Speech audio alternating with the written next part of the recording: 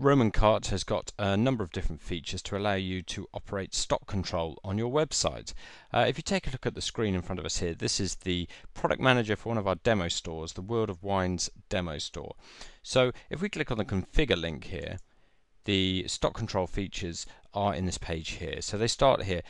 So you can either switch off stock control completely, or you can use stock control and prevent products being sold if out of stock, or you can use stock control but allow products to be sold when out of stock. So let's just take a look at that. If we have, let's just prevent products being sold if they're out of stock. If I click on Save Changes there, and if I click on back, let's make sure we've got a product that's out of stock. Right, so bottle of Chardonnay has got 0 stock. So if I just bring up the audio wines page from our demo store, then bottle of Chardonnay is this one at the top. You'll notice that if you click on Add to Basket, it says out of stock bottle of Chardonnay. That's it. So it won't let you purchase that item. Click on Continue Shopping. If I go back to the admin system again, click on Configure, and this time let's change it to allow the products to be sold when they're out of stock, and click on Save Changes. Now if we go to that page and add it to the basket, you'll see it's allowed to be added to the basket. But if we were to complete that checkout process, then the stock for that item at the moment is 0. You know, say we purchased 1, it would go to -1, which is why on this product here it's -6. It shows that it's been sold when out of stock. You know, many merchants prefer to do that because you know, maybe they can get new stock in very quickly and don't want people to think they're ever out of stock, but that's something for you to consider.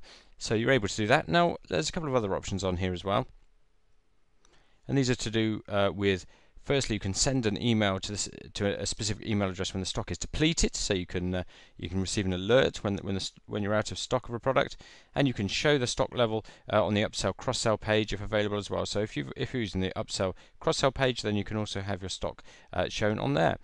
Now the next items are to do with remote data delivery, and this is how you really want to be using stock control, and I'll explain what I mean. Because the problem with the demonstration I just showed you there, if we just continue shopping, go back to that page, the problem is that you're relying on people to click on Add to Basket button before they know that it's out of stock. So you can't tell that that product's out of stock unless you try and add it to your basket. So that's kind of too late really for most customers, and you know, it's not a great way to do it. So a better way to do it is using what we call remote data delivery. So I'm just going to switch to a different store here, and this is our One Shades sunglasses demo store, and a specific product here. This is 76575. I'm just going to show you that's got a stock of 0. If we click on Configure and just check what the settings are at the moment for this store. Okay, so at the moment we've got prevent products being sold if they're out of stock.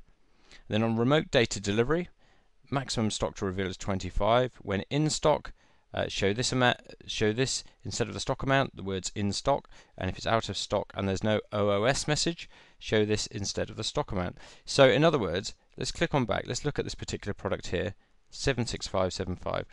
If we look in the options section, there's an OOS message. That means out of stock message. So when it's out of stock, it's going to display that message using remote data delivery, and it's going to do that on your actual website.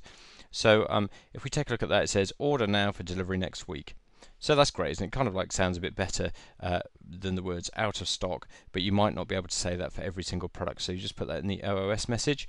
And if we just take a look at that in action, here's the One Shades demo store, and you can see this is the product here, and you can see it says stock level, and it says order now for delivery next week. If we were to bring that back into stock, so if I just give it a stock of more than 0, let's give it 10. In fact, I'm going to have to do it over here.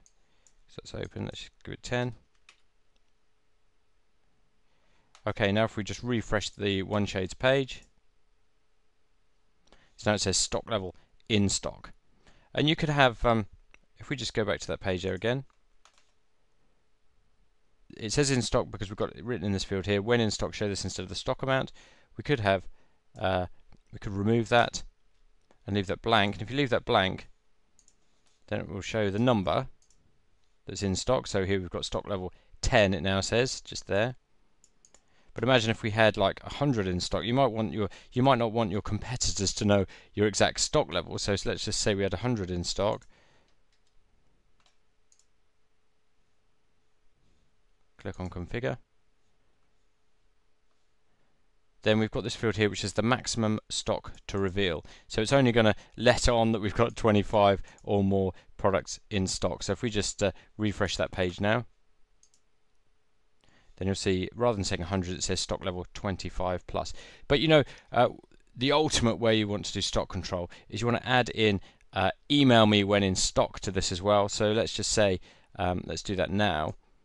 Okay, so I've also removed the OOS message here. So it says stock level out of stock, and now automatically it says email me when back in stock. And if you're a customer and you click on that link, then it will say enter your email address below and click on the submit button to be notified when this product is back in stock. You enter your first name there, your email address there, click on submit, and then you'll be automatically notified when using the product manager the stock is increased above the level above 0. So in other words, when there's more back in stock, then automatically an email will be sent out to those people waiting for it, and you'll see the number of people waiting in this wait column here if you use this feature.